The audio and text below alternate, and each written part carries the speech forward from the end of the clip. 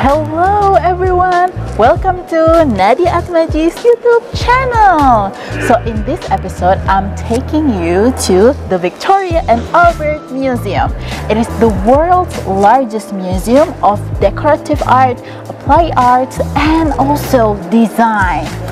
It's housing more than 2 million permanent objects. Wow! What are you waiting for? Now, don't forget to like, subscribe, and turn on the notification button so you won't miss any video from Nadia Atmaji in London.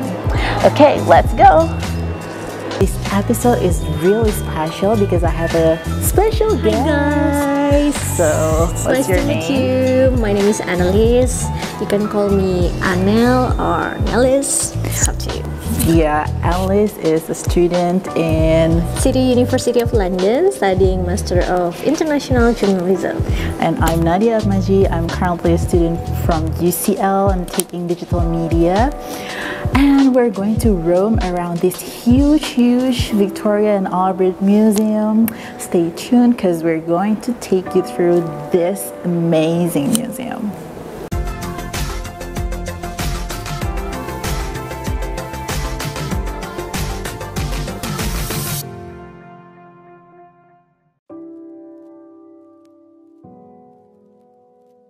The Victoria and Albert Museum, or known as V&A Museum, is located within the Museum District in South Kensington, London. The museum is neighboring with the Science Museum and the Natural History Museum. By the way, the Natural History Museum organized an ice rink attraction every year, and 2021 is going to be last year. I also have Natural History Museum video too, by the way. You should check that out. Now, let's focus on the V&A Museum, shall we? The V&A Museum covers 12.5 acres and comprises of 145 galleries. Its collection spans 5,000 years of art from ancient times to the present day, from the cultures of Europe, North America, Asia, and North Africa.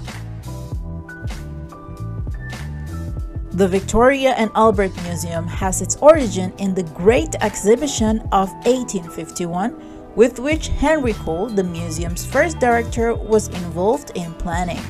Initially, it was known as the Museum of Manufactures. Nellis and I arrived at the V&A Museum after lunchtime. We decided to enjoy cake and tea to fill up our tummy before our museum trip starts. And it turns out the cafe's interior was so luxurious. We loved it.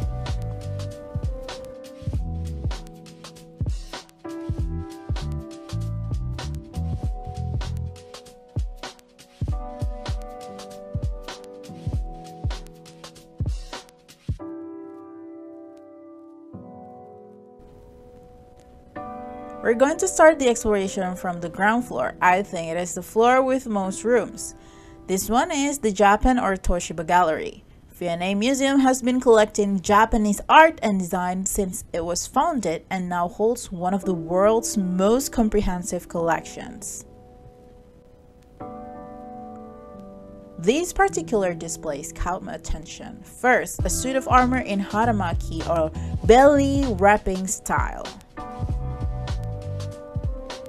Meanwhile, this is a superb incense burner or koro in Japanese. The V&A paid a Parisian dealer who owned the koro an astonishing sum of money for this.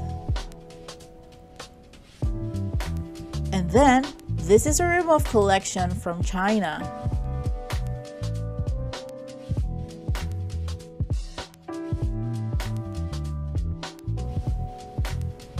For centuries, antiquarian interest in world architecture and sculpture led to reproductions or copies being made of outstanding national monuments and notable sculptures.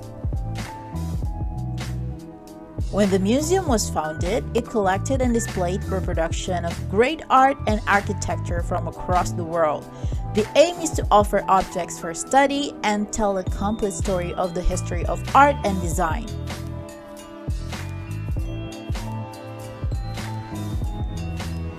Since the first opening of the cast courts, these two enormous rooms and the reproductions they contain have continued to create unforgettable impression to the museum's visitors. Visitors would feel like they travel the world because these casts provided a fascinating glimpse into the marvels of European sculpture.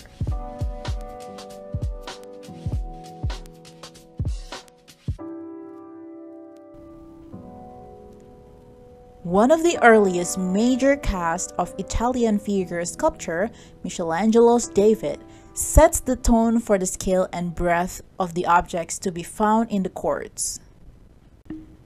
David, which was constructed by the Florentine castmaker Clemente Papi in the 1850s, is more than 5 meters tall and was created from hundreds of pieces of a plaster mold taken directly from the original.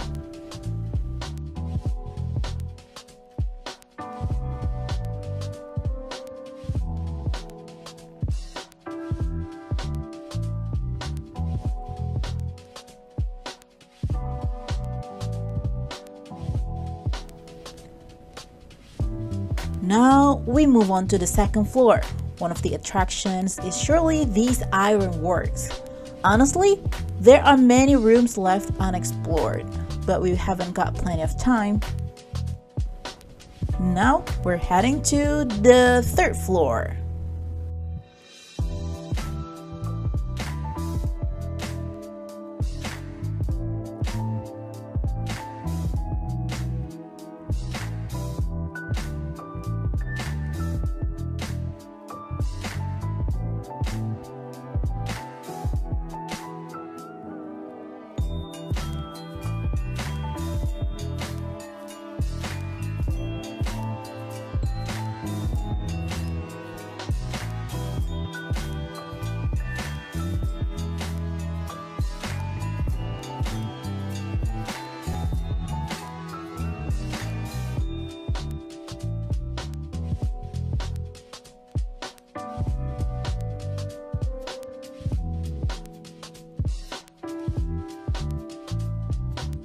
Mirrors of this type became popular in 1800.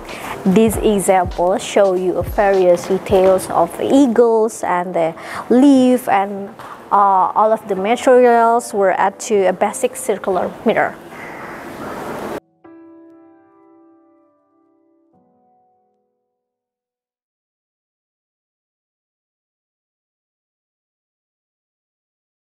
This is the rustic civility, so it was signed and dated in 1833, and as you can see, it's very antique and it's beautiful too.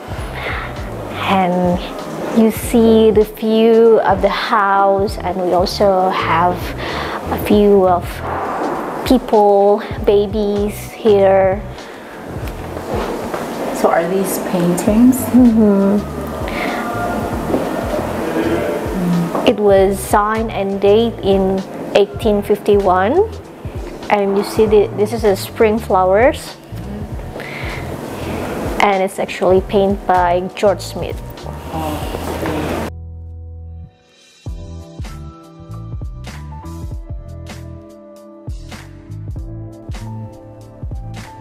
Spanning 5 centuries, the V&A's fashion collection is one of the most comprehensive in the world.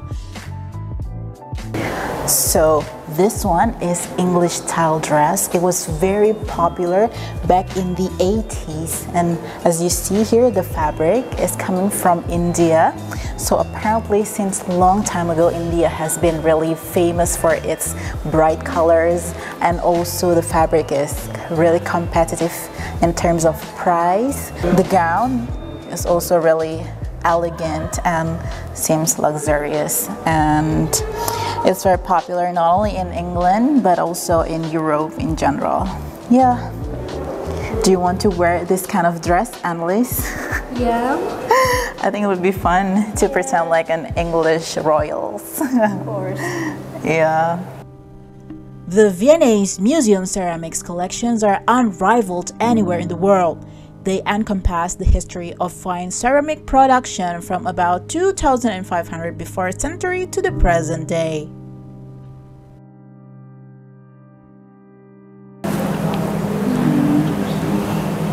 Where are we now?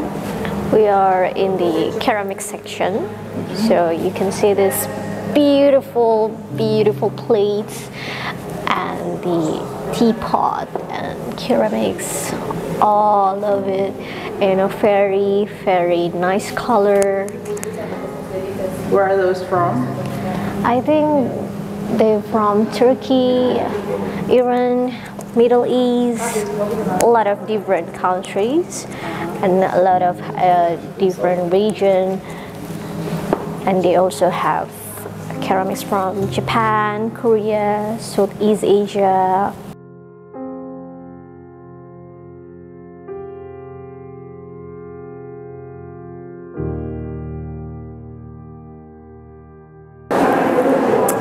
So, which room is your favorite in this museum? I think my favorite room was the ceramics, Southeast Asian ceramics. They're just beautiful, and I think the design looks so posh. And which one is your favorite? My favorite room would be, I think, the medieval and Renaissance room. I think the sculpture was really great and meticulous. I couldn't really imagine how those people actually sculpt this statue back in the old times. So yeah, I think it was amazing to see that in person. Yes, of course. I love how they actually arrange the statues and sculptures in maybe they organize it with certain aspect of historical aspect, I don't know, but it was really great. The V&A Museum also offers outdoor installations at the John Madejski Garden. It is known to many as the heart of the V&A Museum. Viewing the buildings around the garden, visitors are treated to a wealth of decorative ornamentation, including terracotta modeling, mosaic, and tiles on each of the building's facades. It was intentional so that their exteriors were as beautiful and as instructive as the collections within them. Now we're at the museum shop. Yes. What do you see? This is the library diorama, so it is really, really pricey for me because it costs like 450 pounds. Can you imagine? But I know it is pricey, but it is worth to buy for those who actually love about art. Yeah, it's so detailed. So cool like this, yeah. Look at that, it's just so beautiful. This is the end of our video. And it was really, really nice. Don't forget to subscribe and comment below. Yes, thank you for watching. Don't forget to turn on the notification button and see you on another video. Bye!